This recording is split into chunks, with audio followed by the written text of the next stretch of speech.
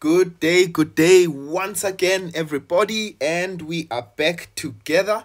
Well, this time we are looking at question 11 from our technical maths 2024 May-June exam. So please, if it's the first time that you are looking or watching this video, please just hit that subscribe button.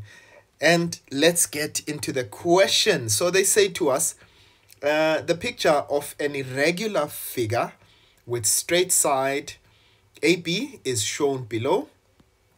The ordinates of the figure, right, we can see them. That's 2.96.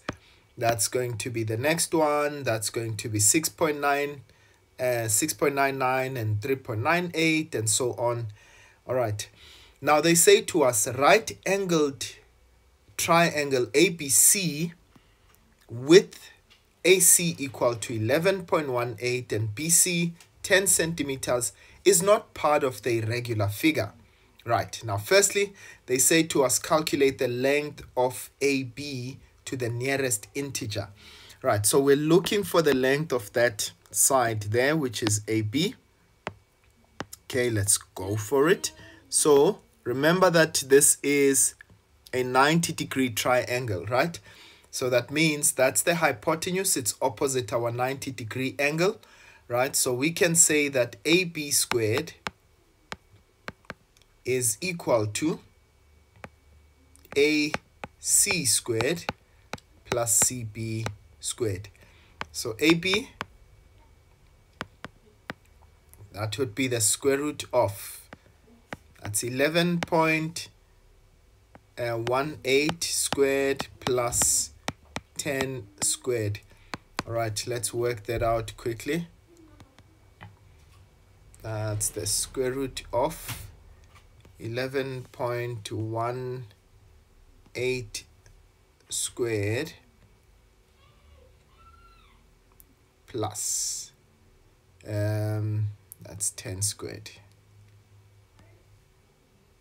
Okay, right, I get 14.99, so that's approximately 15. They said to the nearest integer, so that means AB is simply equal to 15.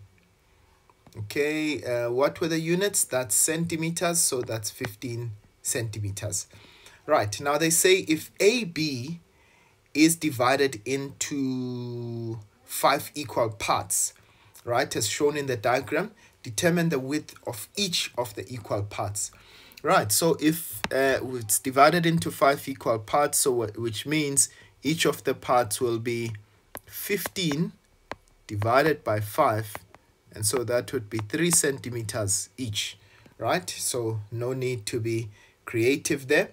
Now they say hence determine by using the mid-ordinate rule the area of the irregular figure.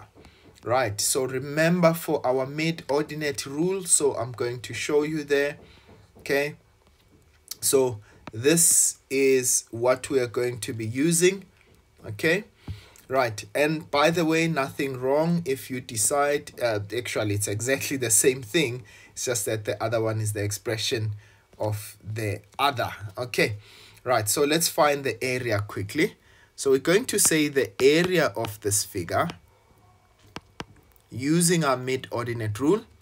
So remember, each of the bases are 3, and I'm going to take the average of the two heights that are there between the figure, right? So that's going to be 3 multiplied by, now remember, all of them are going to be multiplied by 3, and so that's why I'm going to say base times height, base times height. But what is the height? Our first height will be 2.96 plus 6.99 over 2. 0.96 plus 6.99 over 2 plus another, the second area, 6.99 plus 3.98. That's 6.99 plus 6.98, or rather 3.98, not 6. That's 3.98 over 2 plus the next one, 3.98 plus 2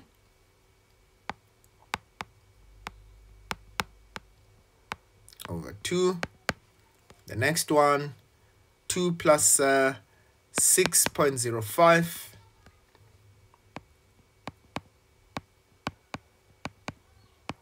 over 2.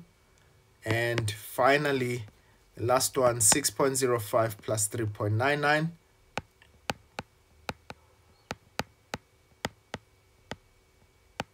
over 2. All right, now you would work out this area. You know, my calculator is not really the most advanced, but let's try the best that we can, right? Right. So firstly, let's take the first one. In fact, let's do this. I'm going to say 2.96 plus 6.99. 6.99. Okay. And that's divided by 2. Okay, so that gives us 4.975. Okay, let's go for the next one. 6.99 plus 3.98. I'm sure you get the gist of this, ladies and gents, and if you can, okay, this is dangerous. Okay, equal to, and this is divided by 2. All right, I get 5.485. And the next one, we said that was 3.98 plus 2. That's divided by 2. I get 2.99. The next one, apologies, I'm just going to have to remove that last one there. Okay, but I'll remove it once we're done. Okay, so this the next one, we've got 3.98 plus, no, that's the one that we've just done. We've got 2 plus 6.05.